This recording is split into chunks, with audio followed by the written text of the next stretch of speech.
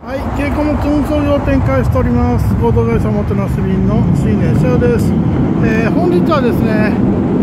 ちょっと電車うるさいですけど、千住大橋に来ております。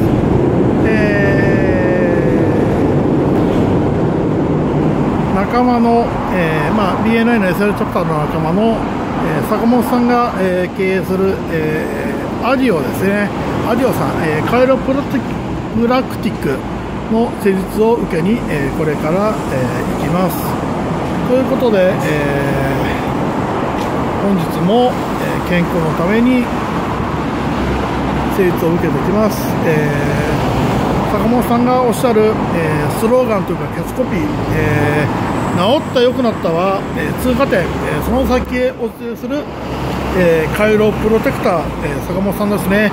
の施術を受けに行ってまいります。それでは本日もよろしくお願いします。